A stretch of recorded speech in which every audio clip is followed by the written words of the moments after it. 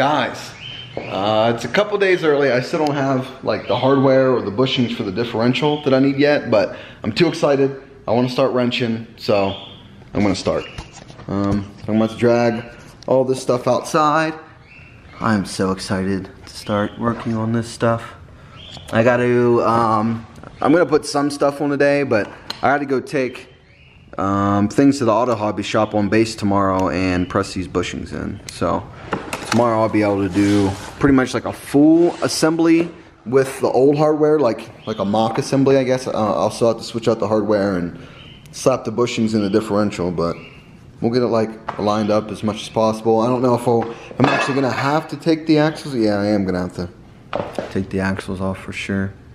Well, actually, we'll see. We'll see. It's gonna be fun though.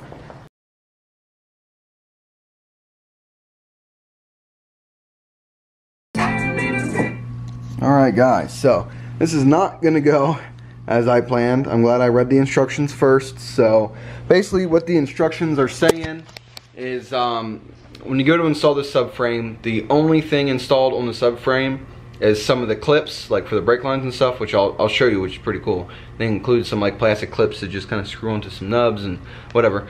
And then the only thing that's going to be on there is the differential.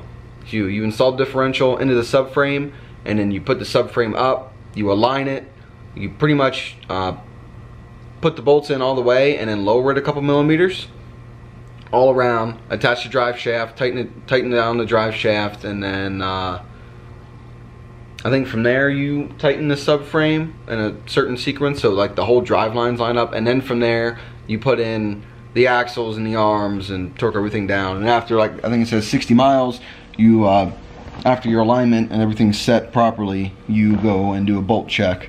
So it's gonna be a lot of stuff there in the future, but right now what we're gonna do, we're gonna get everything off this old subframe for sure. I'm going to, like I said, measure, like take arms off that and get these adjustable arms to the proper length, or at least, you know, close. And then I'm reading through here about the adjustability for the bump steer and all that shenanigans. You guys can like pause on this if you want to read it. Boom. Okay, so for me to adjust my bump steer, but they said with 2 degrees of camber in the back, which is what I run for now. So this is for toe. You need to move this, remove this one. It's just in there with the zip tie, and put in the 3mm shims, and it's gonna raise the mounting point. The whole of this is gonna go up like 3mm. So you have adjustability there, you got that same adjustability here, and then you got 2 different places where the control arm can go. There's a lot of stuff. It's pretty freaking neat. It's a little confusing reading through it. Oh, and then so you got these clips that screw on for the brake lines back here, and like some cars have some type of vent line. So there's that. And then you got your little brackets for the hard brake line. Boom. It's got little screws for that. You got a couple sticky ones for the brake lines that run across the back here. The back of this bar, you can see like there's one right there, and one right there, and there's another one over there I think I broke. So yeah, and then zip ties for that. And these go around, I think if you have like some type of other line, but they're like already split, I'm gonna go ahead and put it on the hard lines. It's just to like protect it at certain spots where it might like sit here and hit. So it has, in the picture, it has one like here, here, here, and a couple other places. So we'll get that done eventually. And we gotta transfer over, like I said, the level sensor. And these instructions are pretty darn detailed, so I don't want to do stuff out of order and cause more work for myself. So yeah, so we're going to start with like the control arms and toe arms. Like I said, get those out, compare, measure, and then just have these sitting on the side ready to go when the time comes. Like I said, diff bushings will be here Thursday. You can like officially install the diff in here, and then we can get it mounted up in place, at least with the old hardware, until the new hardware comes in. I just got to swap the hardware out. At least it'll be like aligned and kind of, actually I don't even know if I want to do that, because I had to order a new, like this rubber piece for the drive shaft. I got a new one for the front and the back. Figured I might as well while we're here, because this one looks like trash. So they were like $350 a piece. I'm a little upset, Hopefully it don't take forever to get here. But you can see like on the brake line. Look at these hard edges where they want you to put the protector stuff. Alright, so after reading the instructions a whole bunch of times, this is a +3. So it's going to go 3 millimeters higher on this. I already did it to this one. We can compare. This is a neutral one, and this is a plus, so you can see how offset it is. That's gonna see. So that's what's going in there, and then these neutral ones will go to here, and then I don't need to use any at all up here because I'm going to use the lower mount. They say it's better for camber, so sweet. Go ahead and throw these little brackets on because I want to show them off. And I was going to take the entire axle out of the hub and the differential, but to get that main bolt out the front, normally the car would be on the ground with the e-brake on and I could break the torque of that big ass bolt, but that's not going to happen. So I'm going to take it out from the other side, and just the hub will have the axle attached to it, and I'll have to work around that to press that bushing out down there. But it's gonna have to be the plan, unless I were to go buy some like super strong impact, but my impact ain't that strong, and impacts for a lot of money, and I don't have money like that right now, especially with needing this transmission stuff still. So we'll see how this goes.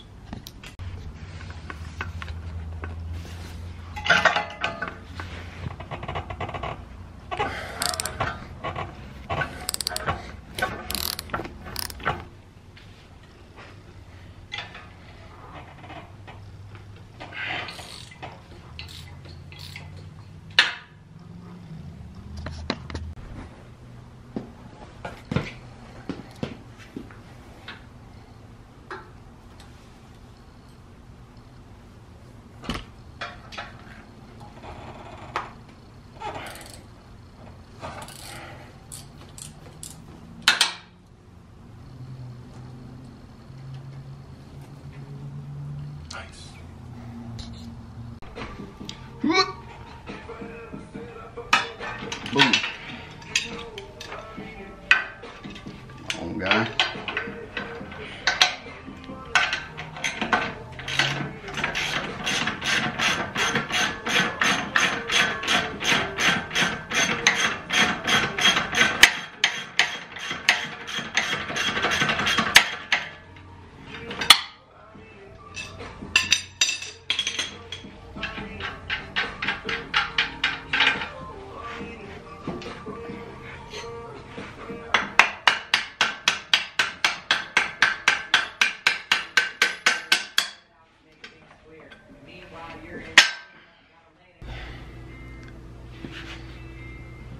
Oh boy, this is very tight.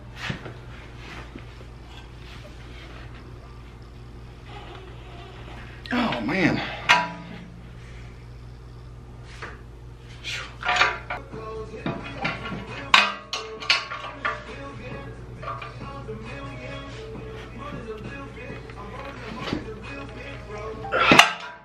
What a pain. Holy crap.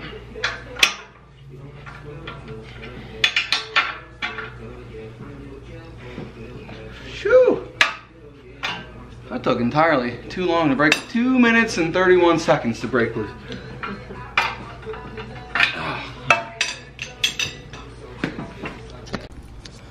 So went ahead, I got this arm fully off. This one's, I just gotta finish taking this nut off here for this control arm, but went ahead and took this trailing arm off. Now this one will be for sale, this pair. It's Super Pro bushings, and other than being a little dirty and, you know, some little spots where the paint's worn off, they're good, they're great. There's nothing wrong with the bushings at all. Like, they're still hard as a rock, like they're great. Someone buy these. I also have the subframe inserts I gotta dig out here. They will also be for sale. What else here? These caps need to go onto the new arms, and they are directional. Oh, here's what I wanted to show you. So these two bolts, they're the same length and same head size, but this one has like a lip on it right there. Can you see? And it actually goes and centers this top one like that. It slides into there. So if you guys are ever doing this, just make sure you're putting the right screws back where they came out of. These I'll stick back in, and like the book says to pretty much mount the diff on here and then get this up and centered, and then I'll go through. The hubs will be like the first thing I go to stick on. So basically everything attaches to that. I'll get the axle on, and then probably like the control arm or something, and then start zipping everything together. So a lot of this stuff is real tight, and it's hot in the garage. I gotta record everything, so everything's taking forever, but so far so good. Sorry, I meant to do a time lapse and I totally forgot. But so I pretty much have this whole, once I get this bolt out right here, this whole knuckle brake assembly axle will slide out, and then I'm gonna get this other arm out of there, and then get the sway bar off, and then this arm, and then the same on the other side. Whew. We're making good progress though. We got a bunch of stuff off, some bolts where they're gonna go. It's going pretty smooth. It's just a lot of these bolts are tight, and then not having deep well sockets that are big enough, or you know, whatever, just finding ways around working by yourself and hand tools and stuff. You should be able to just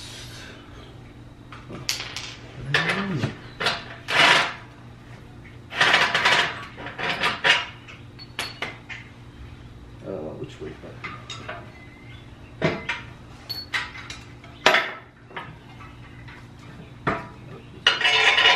Bolt back. Hopefully this can fit through there. Yay! There we go. Nice.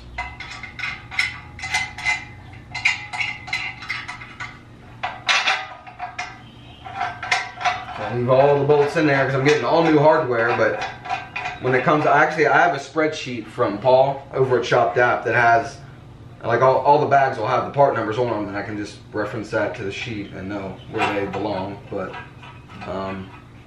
this makes it kind of easy. Long bolt, you know. A lot of these are like almost the same. This one has a lip. This one's kind of long. So progress. All right, this could go really good or really bad. I need to flip this thing upside down so I can take the sway bar off and the wishbones, and then the only thing left is the diff. But and the level sensor, but I need to flip it. So see how this goes.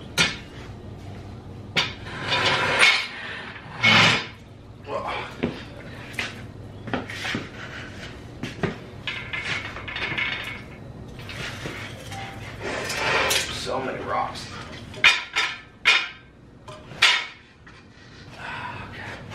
So now I got better access to get to the sway bar, the level sensor, those, get these out. I'll take this now. I don't know how I'll do with the diff yet, but exciting.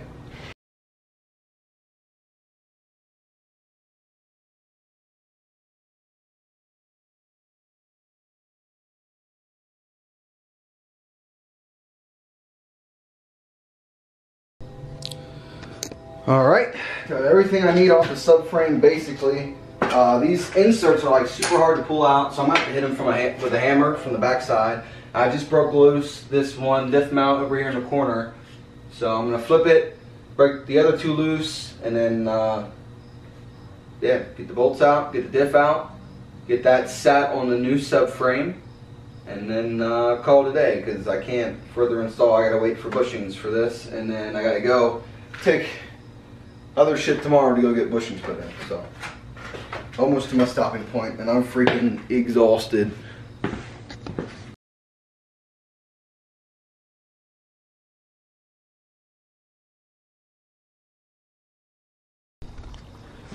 Whew, boy am I ever exhausted.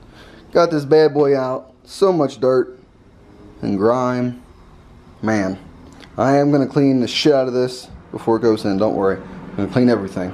But I'm about to just slide it in there, and yeah, I just want to see what it looks like in there. So I'm going to go ahead and do that, and then I'm going to call it a day. Tomorrow we'll do weight comparisons, and then the next day we'll do bushings on this. Oh, we're going to do bushings on those tomorrow as well.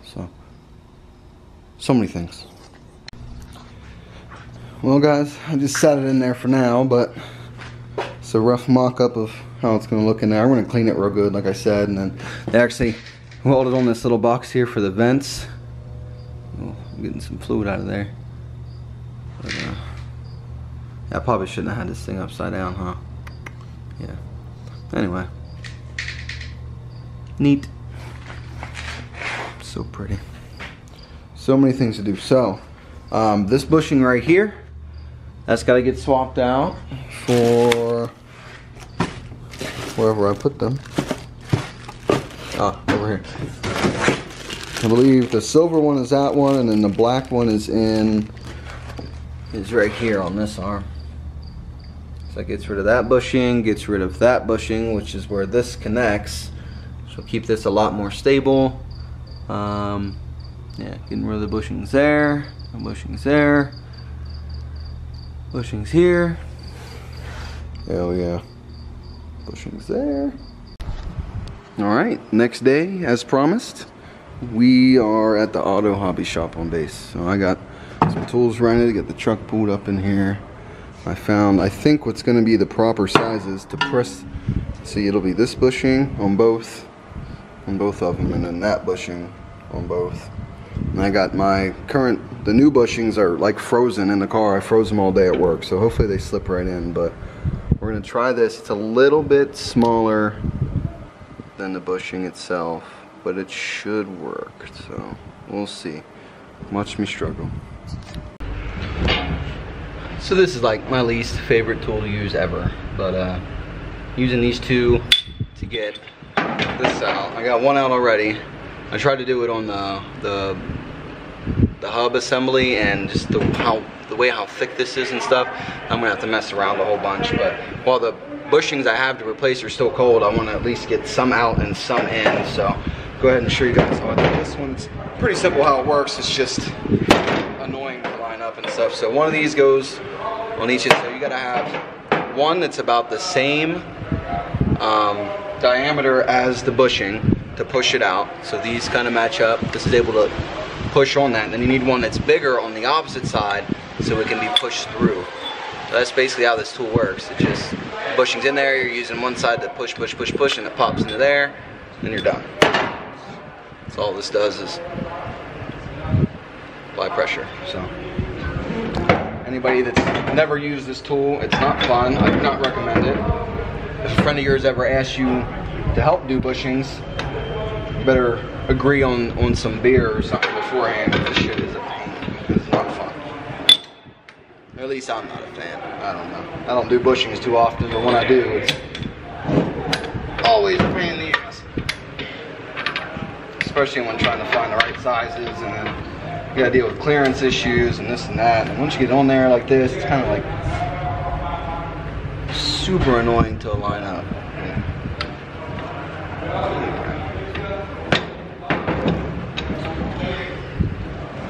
Make sure this is sitting there on that bushing right before you snug it down. Okay, looks good. Start cranking right here. Hopefully you guys can see it decently. Let's get a little close up here. Let's see how this shit works. So, this whole assembly is still, it's kind of a pain in the ass too. Sorry about all the noise. See how, like, I don't know if you guys can see that. It's kind of like two piece at the end there. Honestly, this is probably the easiest bushing I've ever done. Not gonna lie. If all of them were that easy, I probably wouldn't do it so much. I need to get one of these. This would be nice to push the bushings out the differential, but I didn't feel like bringing that. I should have just threw it in the truck bed and did it here. I don't know what I was really thinking, but I'm gonna go home and probably just set them on fire. Give me something cool to do. So I'm gonna take this out like the whole that, and then your bushings here. Now we're gonna go find the matching one and hopefully just drop it on in there. Okay, real quick before these bushings thin out. Old, new, you can see the difference here. I can take this off. This is just like a spherical bushing in there. It's all metal. Alright, this has like a little thin piece of aluminum around the outside, some really shitty rubber. And every like bushing you get rid of is this like, this can have like so much play in it once it's stressed out like in a corner. And getting rid of that is gonna keep the alignment basically in check. It all throughout any corner or turn, or at least like way better than what it was before. So super excited. And with these cold, the reason you freeze them, because when metal gets cold it gets smaller, so you can get them into wherever you're putting a little bit easier. So I'm gonna hammer these in real quick and we'll attempt to do these hubs.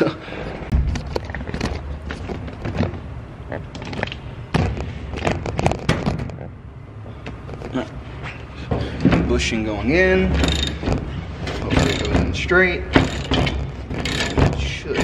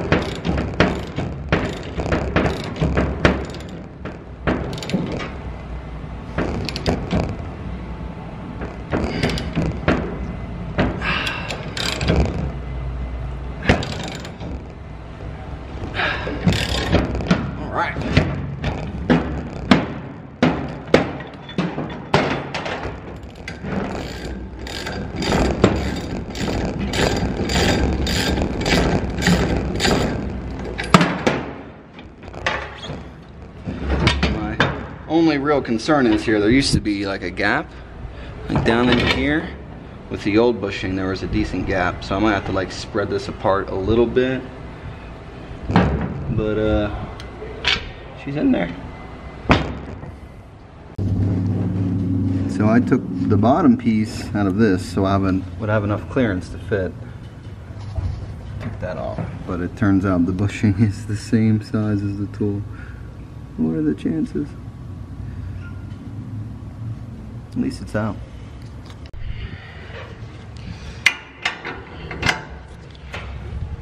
The least fun bushing here. So I really should have brought my diff with me. I don't know what the fuck I was thinking. But we'll sit here all afternoon and oh boy.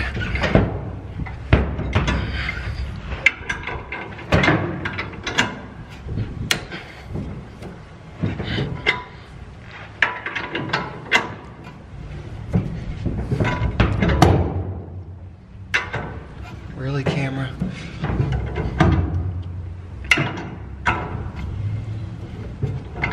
Almost there.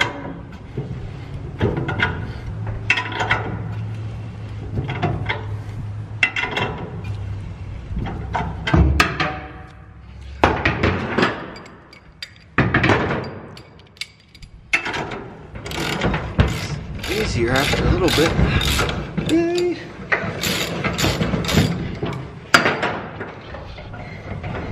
Hopefully the other bushings are still cold and they should drop right in.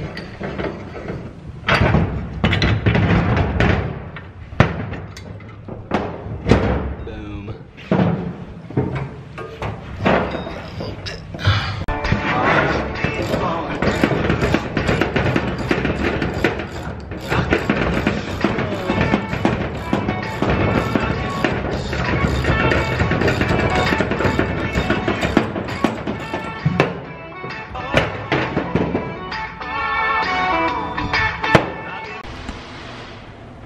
forgot to compare the bushings.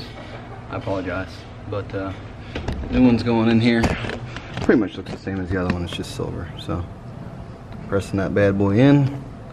Camera's about to die, so I'm trying to keep this short.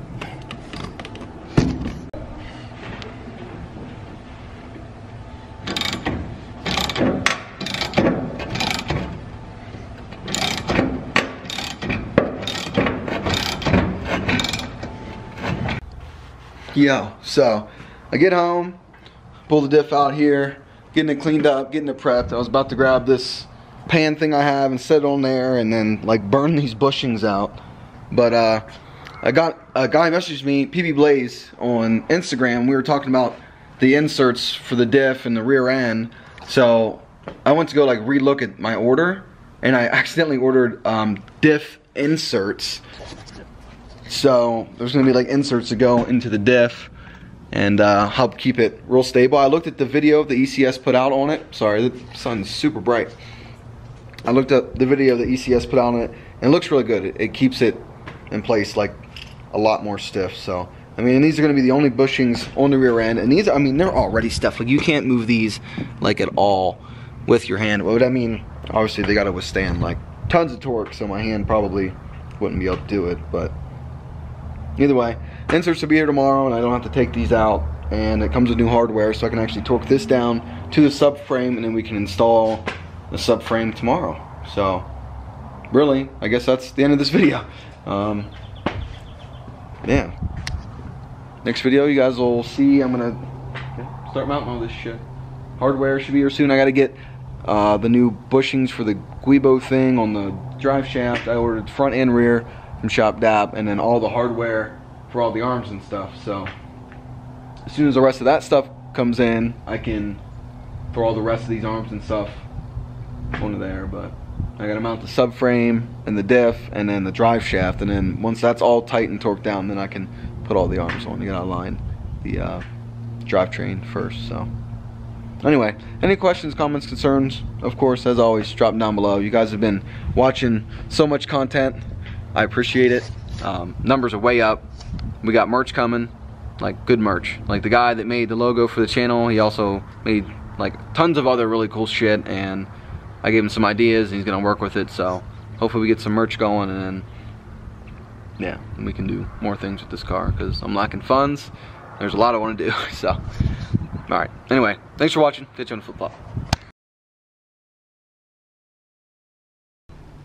Well, here's a little bit of more chatter for the MVPs out there still watching, but man, like I can't begin to explain. Like I've been dreaming about doing this subframe and arms and all this for so long, and then actually like doing it, like I'm doing it.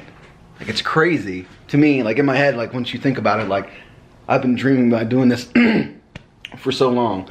Now I finally get to do it, and it's like, holy shit.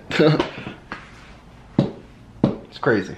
I never thought I'd see my garage like this with my car in so many pieces. Like, I still need to buy brackets for the seats and like harness bar and harnesses and so many things to do. Y'all stay tuned.